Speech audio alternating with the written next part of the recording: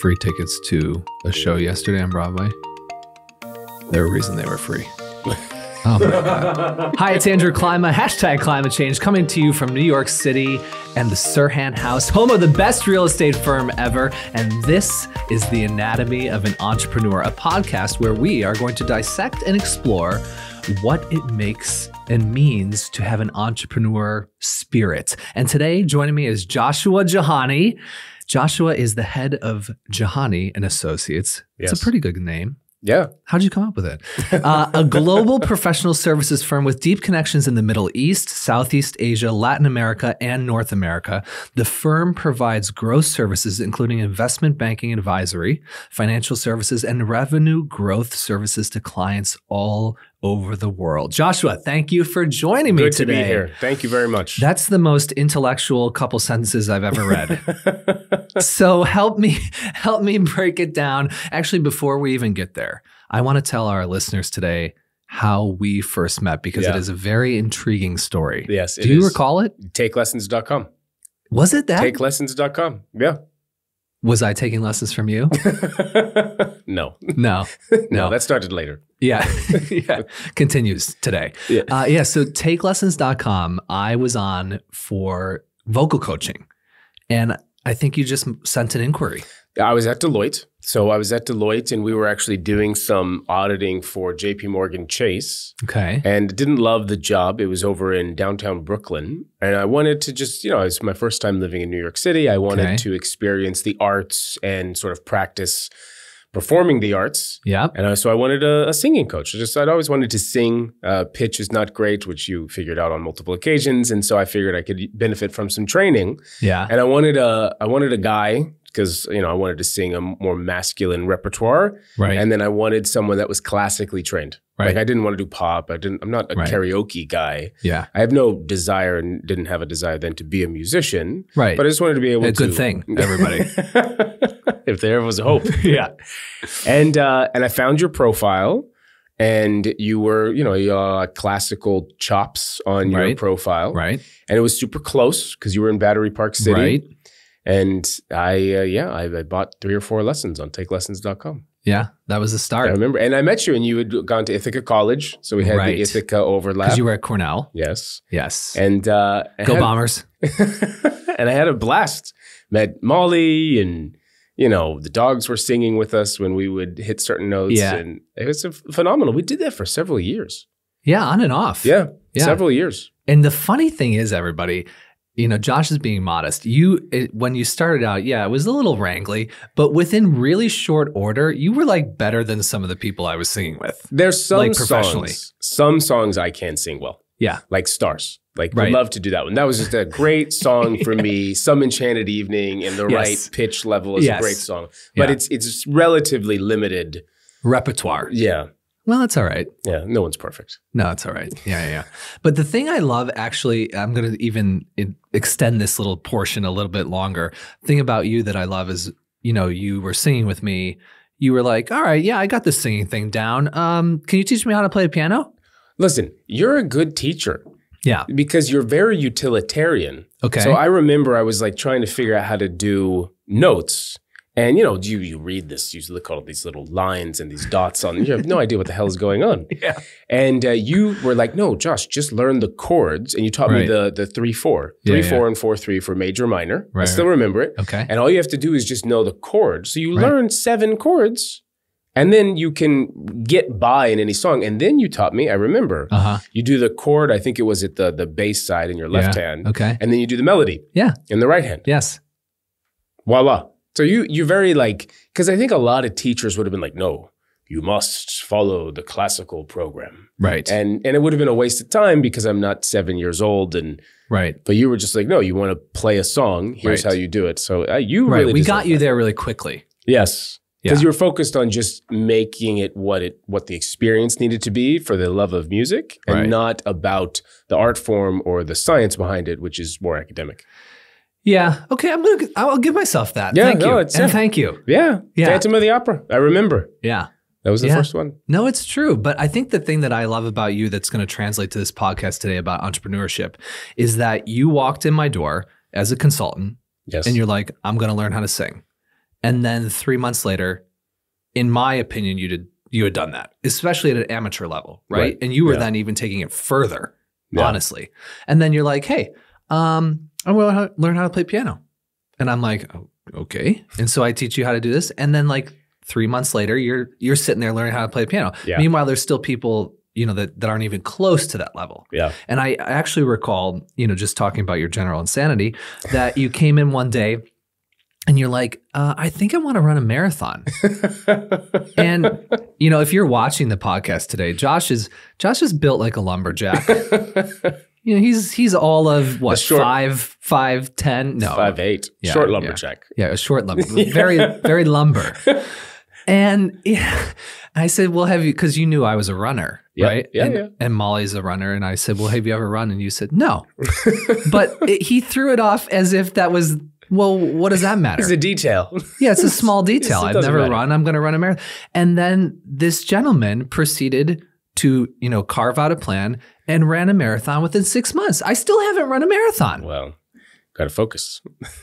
But so that is going to really come through today in this podcast. Like probably. That is the mindset that is necessary. But anyway, I do want to quickly end with the fact that recently you bought an apartment in the city. Tell me about that. Yeah. So as everybody knows, my good friend Andy Klima is a real estate executive, real estate professional. Yeah. Hashtag climate change. And we bought do you call it luxury condo? Is it luxury? I think it's luxurious. It's, on its way to luxury. And I feel like luxury has a wide range of interpretations. And we wanted to buy a condo for a variety of personal and business reasons. Right. And so we really liked the idea of Central Harlem, somewhere in the Harlem zone. And we closed on it in March. We did not see it.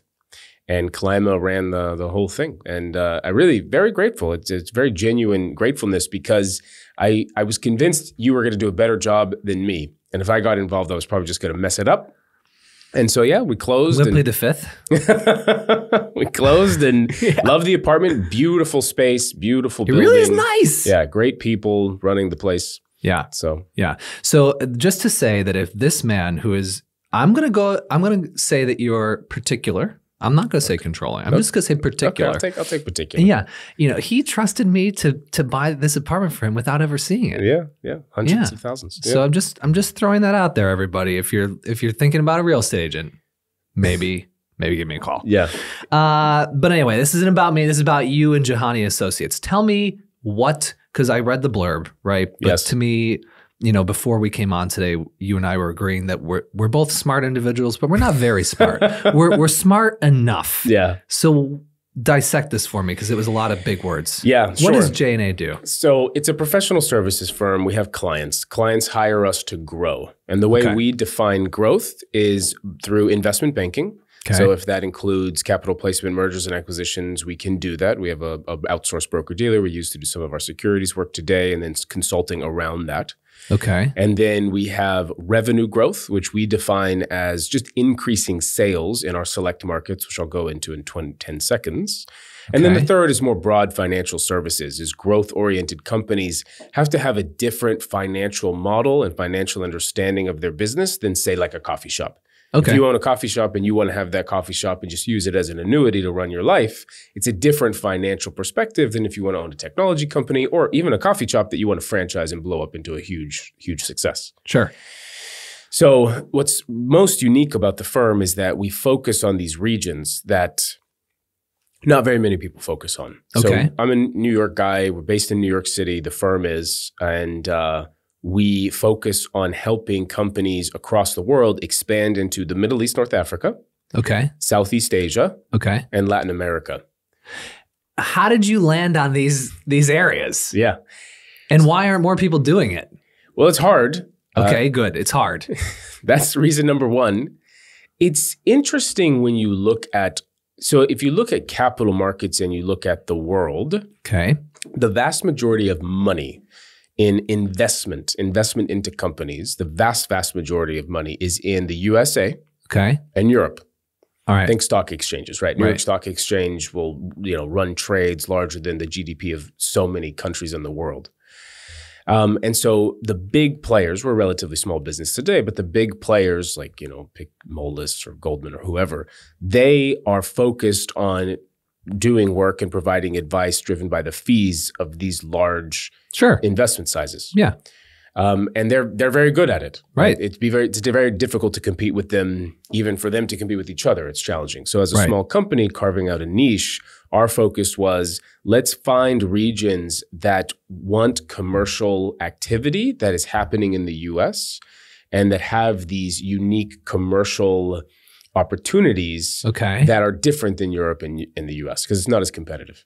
Interesting. Yeah. And there's really interesting, I'll talk more about it and guide me on how much detail you want to spend. But when you look at Middle East, North Africa. Okay. There are 550 million people. Can you give me a couple countries just in case I'm not? Sure. Yeah.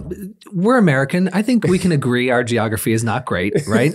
Give me a couple countries in case I'm sitting there listening going, yeah, Northeast Africa. What is that? So Middle East, North Africa is Egypt, and it goes over to Morocco. So if you imagine Africa, right, just sort of a rainbow across Africa. Okay. And then the Middle East part is largely the Arab nations of Saudi Arabia, the UAE, Kuwait, Oman, Qatar, Jordan, etc. Okay. And these countries where you have connections, what are the investors doing that they have their capital? Like, how do they gain their capital? Primarily oil.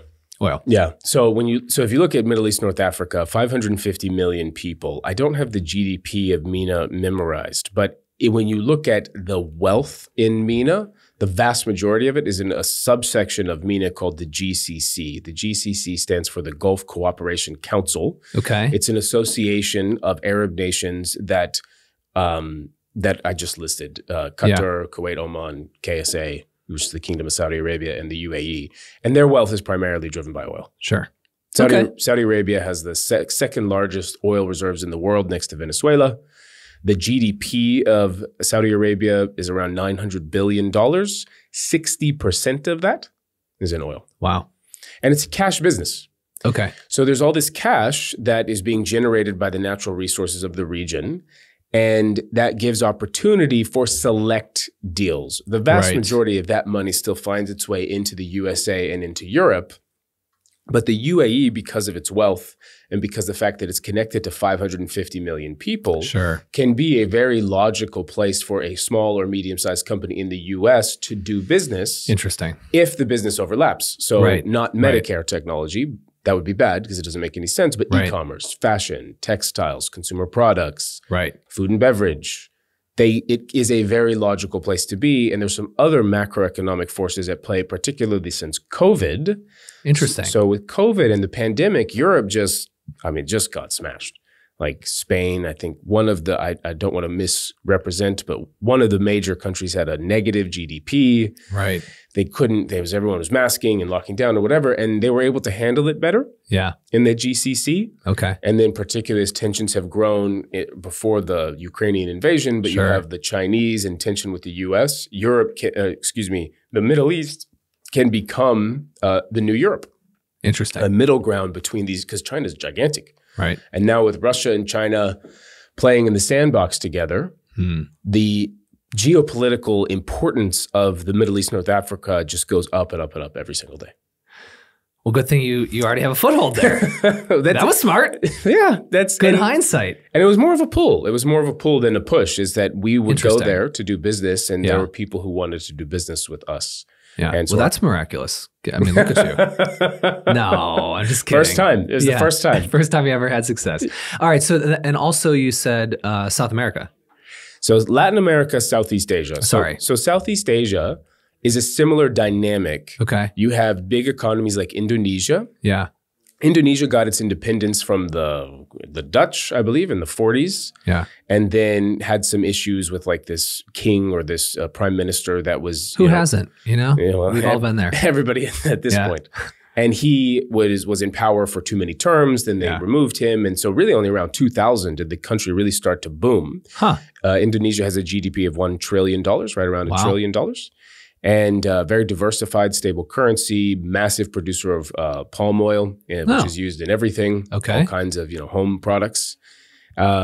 Singapore, very like no corruption in Singapore, right. Massively wealthy from trade, because Singapore is where all the goods from China and India and Southeast Asia flow through. Wow. And so it's a similar dynamic. Philippines is a little more chaotic because you've got so many islands, and it has a pretty robust BPO industry. Like there's a lot of labor. Okay. But just really interesting markets for U.S. companies to attack and benefit along with the people in the country. So how do you connect them at J&A? Okay, I'm a medium-sized business. Yep. Which, by the way, I think this is brilliant. So you carved out a niche. Yes. Or you didn't find the niche, but you saw it there, and you saw it being underserviced, and you said, I want to service that area. And so you said, let me connect these business owners with these people with money. Right? Yes. More or less. Yes. I'm really boiling it down That's here. a simplified version. Yes. Yes. How did you come up with that? How did you think to do that? We were doing business in the UAE because we had some clients that were in blockchain technology, and the UAE was an early blockchain adopter. Okay. And it was just, like I said, it was a pull. Like people want it. Huh. And think about the Middle East, North Africa. And Southeast Asia is less like this, but Middle East, North Africa has really been booming since the last 20, 30 years. Okay. And all of the largest tech companies, would you like to guess who are the largest companies in the world? Please don't put me on the spot. I gave you the answer. Okay. Apple, Google, like look at the last 30 years, right? It's Microsoft, Apple, Google, all this kind of stuff. Yes. But those are not in MENA. Okay. So as a leader, as a king, they have kings in the GCC, you need to be able to capture this innovation. Right. And you have to pull it in. And the U.S. is a very innovative country. Like we still do very well. It's competitive with China, et cetera, but Americans are innovators. Latin America is similar dynamic. Latin America has weaker governments. A lot of problems with government in so many Latin American countries that the UAE or Singapore doesn't have.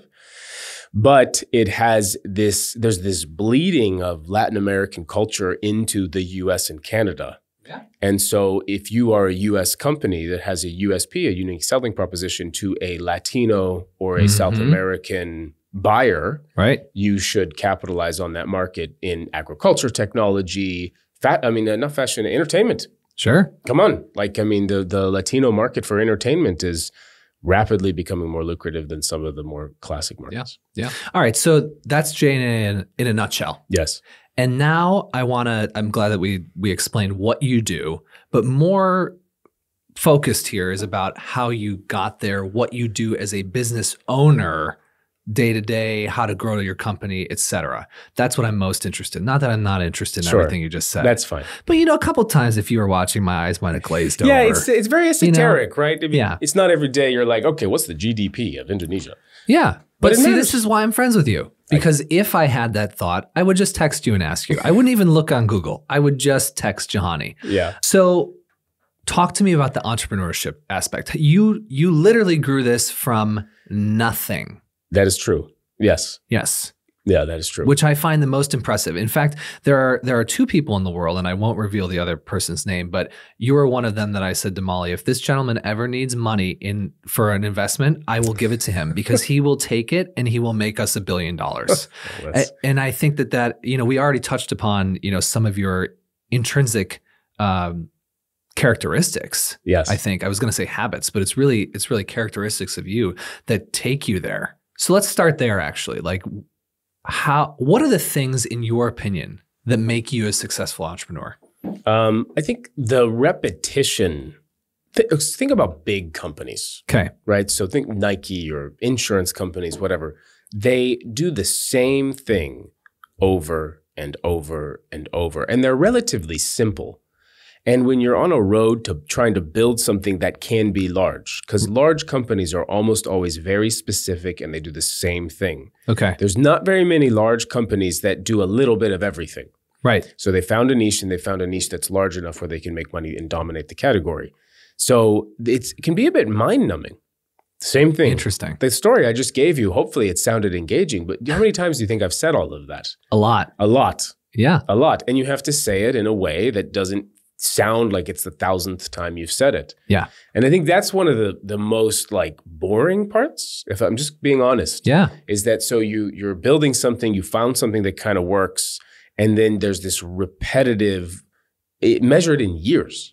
Like, I mean, thank you for saying that right off the bat. Keep going. Okay. Like I will tell that story again. The numbers will change a little, but in decades, if we are able to become a large company, I will be saying the same thing. Right. And I think people, you have to have, that's where they say grit and tenacity and all this nonsense. It's like just doing the same damn thing every day. Like if you want to be fit, running and eating broccoli every day. Right. And people don't think about that. And it's hard to find what's that repetitive sales script or that repetitive action that you can monetize to make more money than you spend doing it.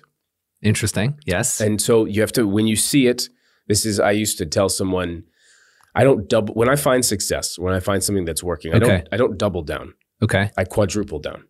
Yeah. And you certainly do. Because you have to, because most things don't work. So when you find something that a client or a customer finds valuable and has value associated with the money that you're charging, you have to be able to see it, which sometimes you miss it. But then when you do see it, you have to quadruple down. Right. And you have to repeat it over and over and over. Oh, there are so many gems in this little teeny section of the last 2 minutes. I think I would like to start with the quadruple down. Okay. Right? Like how, and I think that you and I were talking about this a little bit before we started today. The difference between you and I, give that RPM example. I really liked that. Well, I was saying, like, I think you also have to be a bit lucky. So extremely. But like genetically. Yes. Because looking back, right, I'm in my 30s, and I'm seeing, and we're still very small, so we'll see what happens. I definitely have ambitions. Yes. But I see. Also, please don't sell yourself short. You're doing an amazing job. Thank you. JNA is really exploding when you take something from 0 to numbers that we won't disclose that are big. Yeah. That's pretty impressive. All right. Thank you. Okay. All right. All right. So I accept. Yes. Massive. The genetics. So there really is a unique gene pool in not overthinking things. I think smart, not smart enough. Yeah, you have to be smart, but you don't want to be like, I think people that are truly brilliant geniuses can struggle with like parts of the repetition or the failure rate of trying to, carve out these successful offerings. Right. So that was one joke we were making, but seriously, that you want to be smart, but not too smart.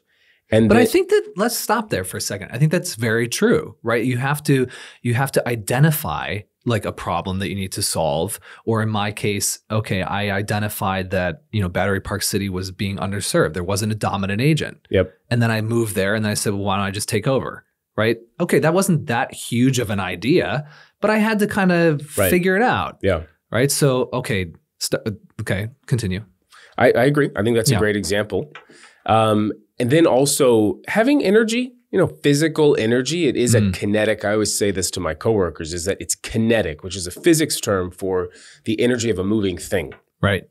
So it's motion. And kinetic, the thing when you study physics, that if you want to create kinetic energy, you have to apply force. You have to apply energy to it. Things don't just hang out like with kinetic energy. Right. So you have to take energy from one space and put it into something else, which means you have to have more energy.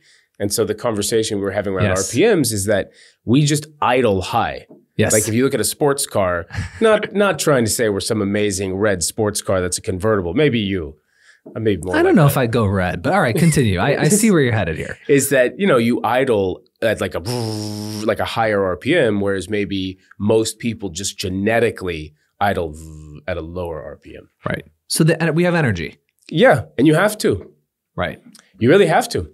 And I think that a couple other important things that you said in that 2-minute blurb that was brilliant, in my opinion, was that the repetition. Yeah. Okay. You identify something and now you have to repeat it and repeat it. And, earlier in the podcast series, I was talking to an owner of an Orange Theory. Yeah. He owns several Orange Theories and he just crossed 7,000 classes. And he was saying that sales for him is that person that walks in on class 6,999 has to feel like it's class number 1. Yeah. Yeah. It's hard. So like that energy that you bring to the pitch. Yeah. And that repetition, it has to just keep being like the first time you're a performer. Yeah. It's the first time you're saying it to this group of people, and you have to convince them that you're as interested as you are on your best day as the day that you're, a little hungover or whatever. Yep. You have to bring that same energy. And I think that the other thing that entrepreneurs are successful at is failing. Yeah. So talk about, you kind of glazed over, and the failure rate. Yeah. Talk to me about how you've failed or how you've overcome those failures during your career. I have a question for you. Yeah. Okay. This is sort of like a mind, just like a mental game. Okay. There's no wrong answer. Thank you for setting it up that way. Really took the pressure off. What is the square root of 70? How many, if you make 100 decisions in a day, how many of those decisions do you think are either A, wrong, or B, not in the top 5 of best decisions possible? Wow, that's pretty heady. And what's the square root of 72? Thank you. I'm going to answer the first question only. Okay. And I'm going to say maybe like 30%. Okay. Yeah. I think entrepreneurs always give higher numbers. I'll ask people I work with, 5%. Really? Someone said they're right or in the top 5 of best decisions 95% of the time. I hung up the phone. So I think like the failure rate is like a way to look at it. But when I think about my life, particularly running a business and trying to build a business, I'm making decisions ad nauseum. I mean, just like constantly. And my decisions have dollar amounts attached to them. As we've gotten larger, the dollar amounts go up. So the risk gets higher each time. And the number of times I think I make a decision that is either wrong or not in the top 5 is close to 50%.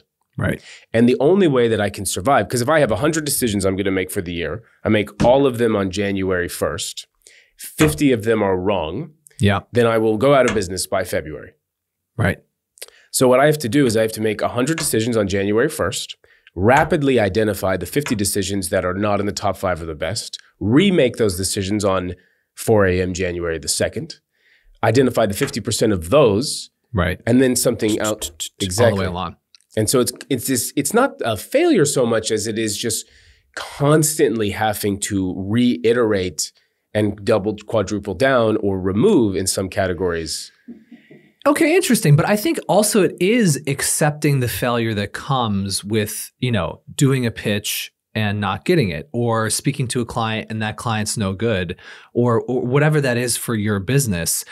I think that you're very good at moving on to the next lead. Yeah, accepting your decision was wrong can be restated as accepting the failure. Depends on just how you're looking at it. I think the failure, it's fine. Like, yes, entrepreneurs have to do a lot of stuff and fail repeatedly. But I think it's more about we're wrong constantly.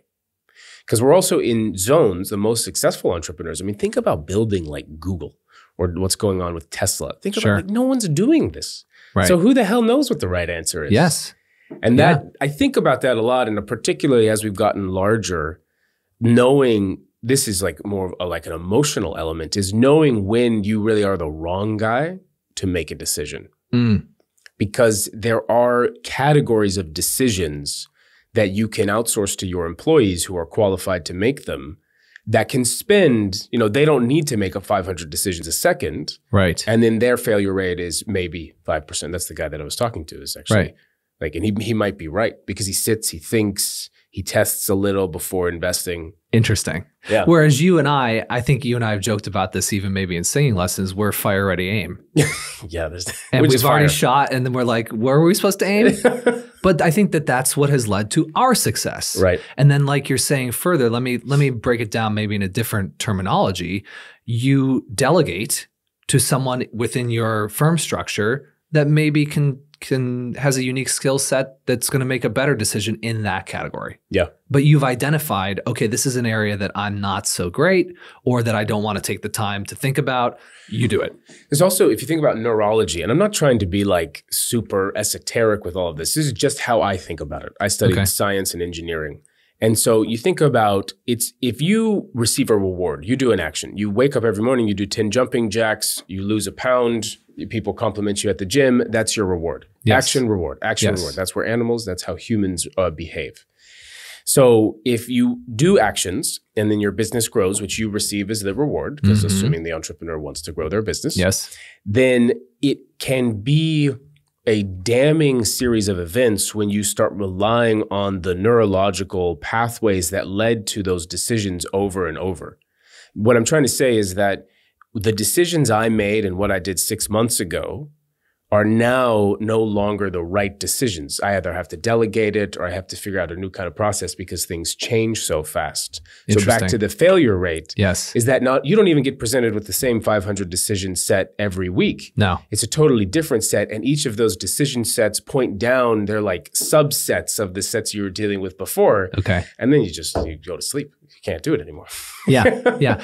And that must have been really hitting the nail on the head with whatever you just said, because a light appeared on as if God himself came down, or herself, and said, ding, validation. This is it. Yeah. This is it, Josh. Validation. So if you didn't catch that watching on YouTube, go back, please, because this clearly was the best thing you said. Obviously. It was divine, science. Divinely affirmed. Yes. Yes. In that little sentence you just gave me, I thought about how, in my opinion, you've really mastered hiring and firing.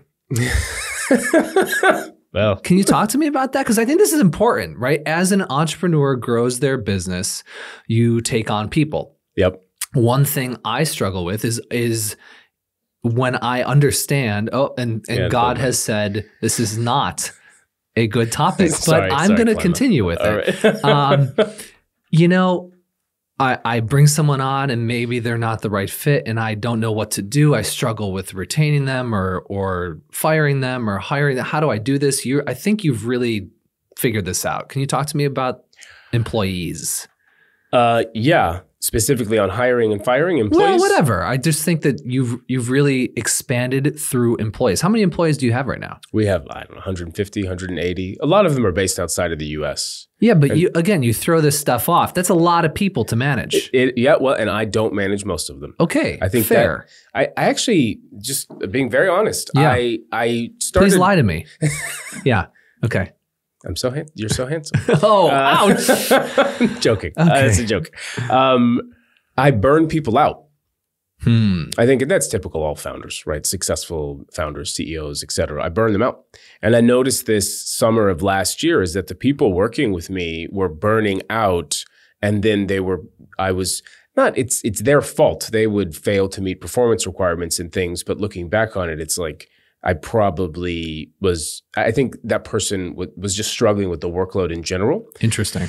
And so one of the things is that getting to where we are now, yes, hire slowly, fire fast. That's like a trite statement people make. Sure.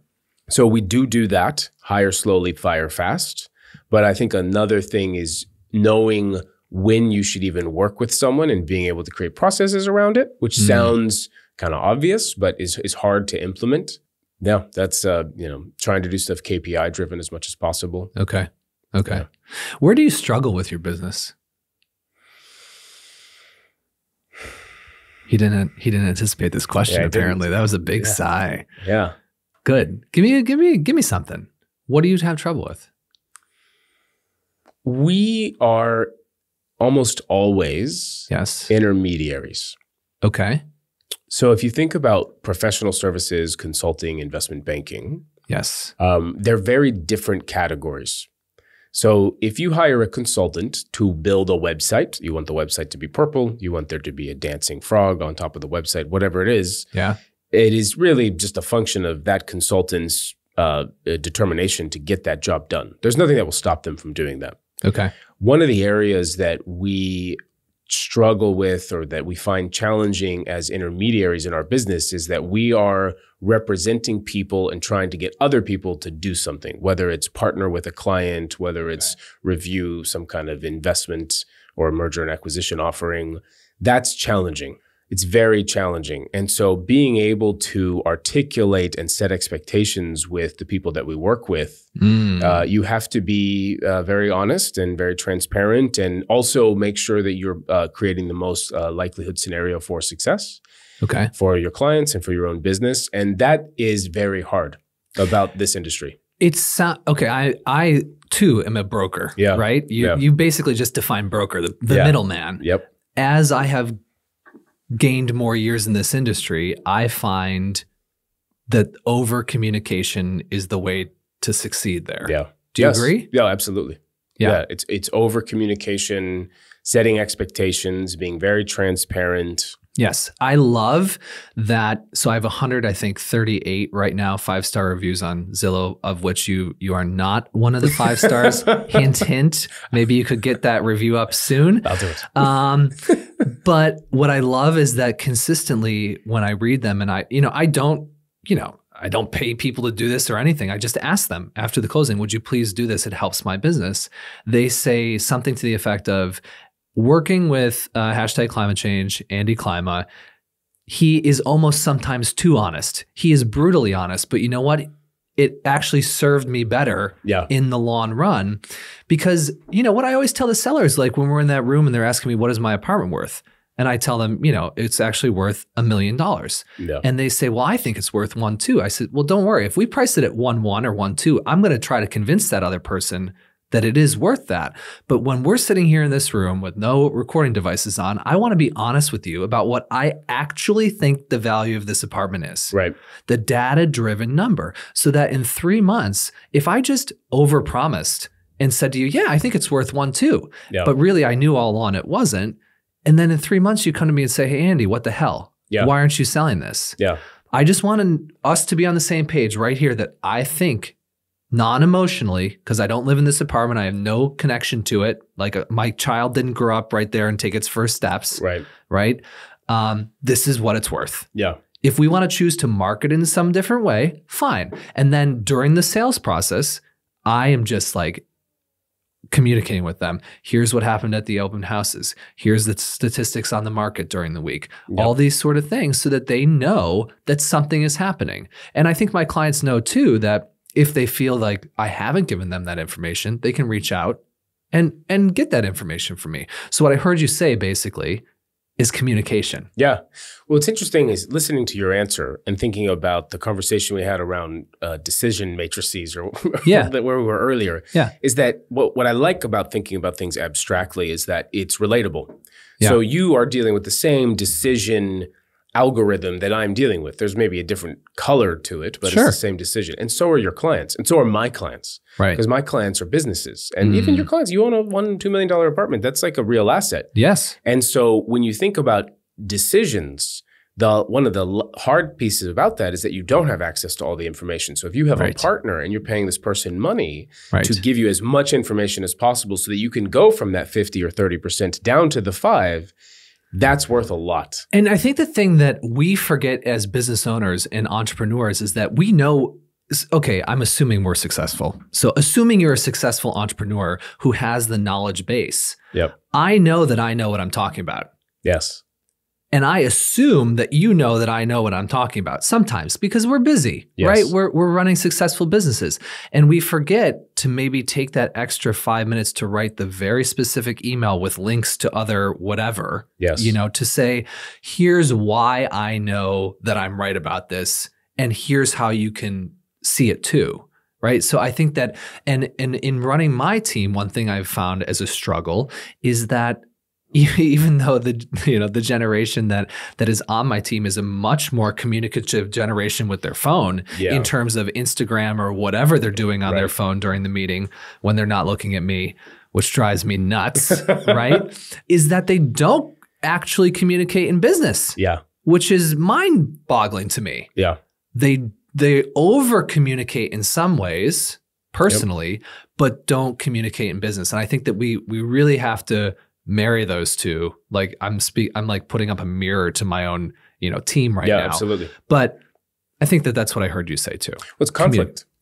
So it's communication. You're right, but it's not saying, "Oh my God, I got you a coffee. How's your morning? Doesn't the sun look nice every day?" That's not what it is. No, it's communicating and being able to literally create conflict that is professional, because as a broker, it's unique, right? The IT consultant with the pink frog dancing on the purple website is different than a broker who is dealing with external forces they cannot control, and things do not go according to plan. Yes. And so this is interesting. Sometimes some of my teammates say to me, well, there's nothing to communicate. Nothing happened. And I said, well, that's what you communicate then. Because then in a month, when they have 3 weeks in a row of, hey, nothing's been happening. And then you say, hey, I think we got to do a price adjustment in my business or in your business, whatever the equivalent is. Now that person understands, okay, I think I need to make that decision now because here's what I've been given during this time. So it's very interesting. It is to me. It is.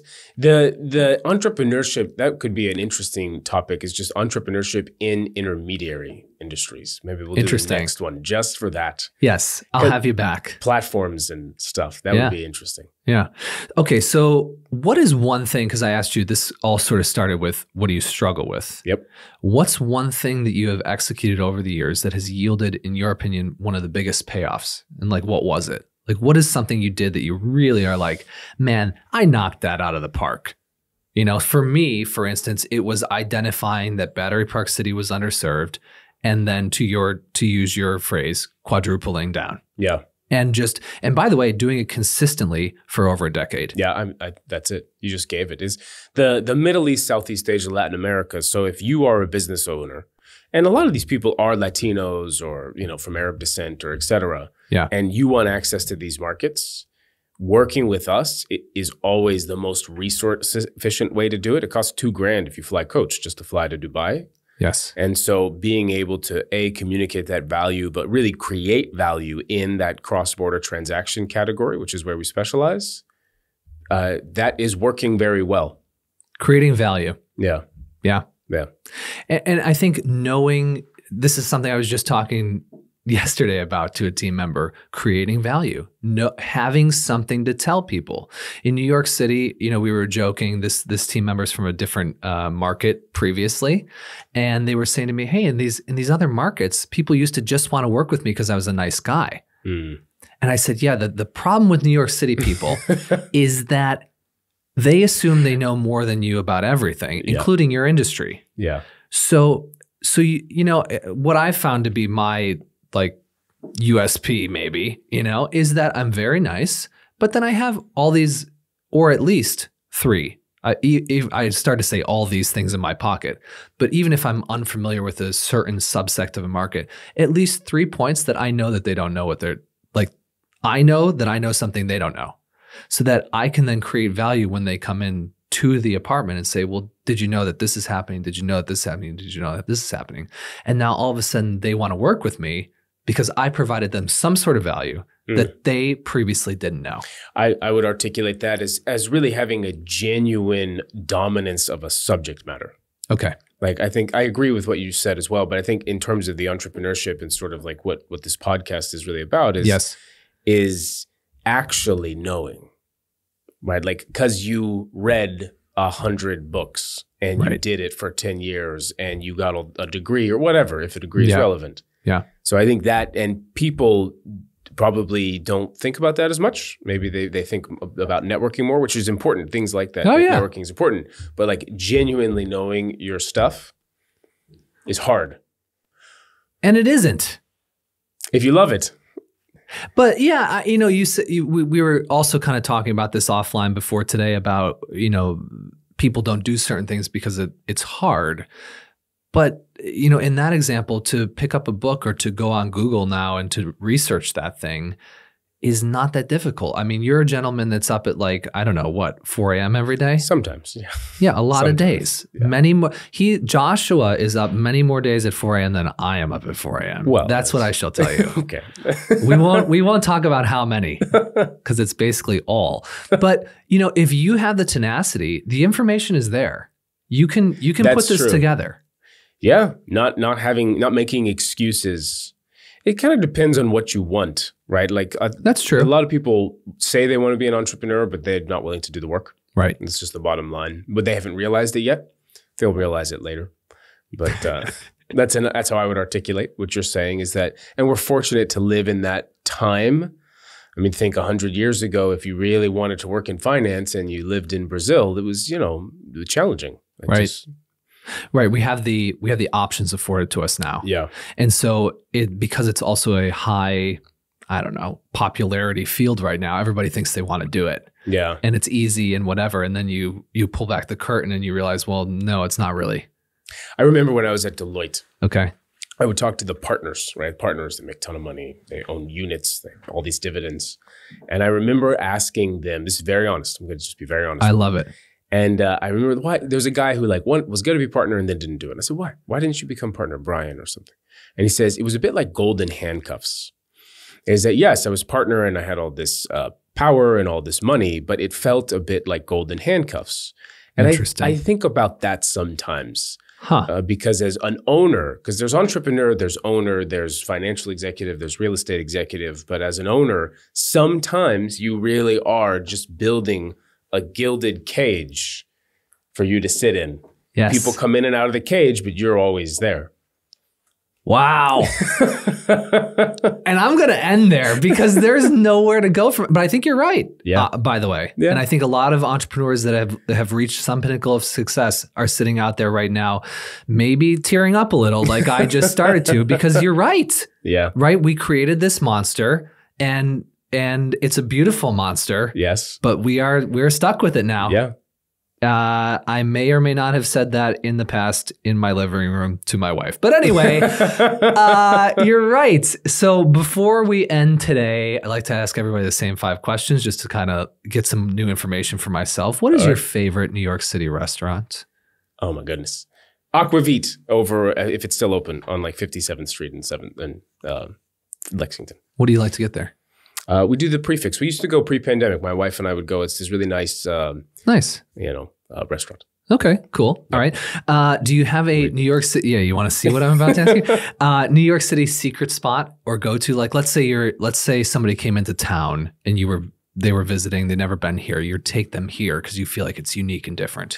Club Macanudo with the cigars and Rain's Law Room for the drinks. Wow. Thank you for never taking me to either of those. Well, you're a New Yorker. You said if someone comes in. I didn't know those two things. Well, I wouldn't smoke a cigar because, the former moneymaker. The delicate, and delicate flower vocal folds.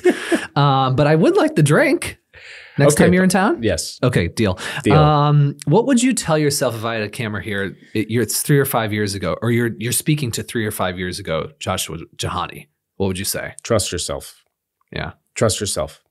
I remember Game of Thrones when Daenerys Stormborn, she's giving a speech and she says, "There's something special about me. My dreams come true." Huh. I liked that quote. And I think about that sometimes, is that if you really stick with it and you make sure that you're honest and that you really are judging and being critical, you just trust yourself.